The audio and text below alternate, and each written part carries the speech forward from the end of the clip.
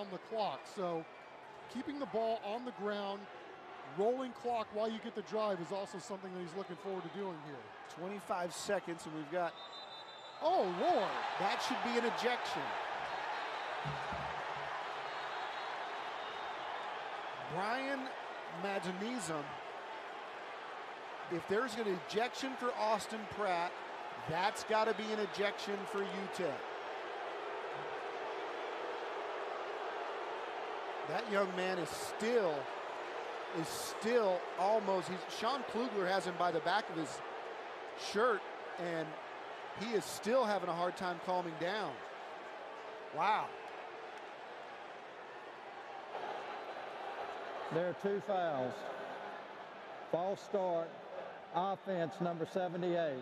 A 5-yard penalty after the play, personal foul, number 98 on the defense. Penalty would be half the distance to the goal, automatic first down. And they're not going to throw that kid out. That play is over, and this, wow. And Frank Wilson should go crazy.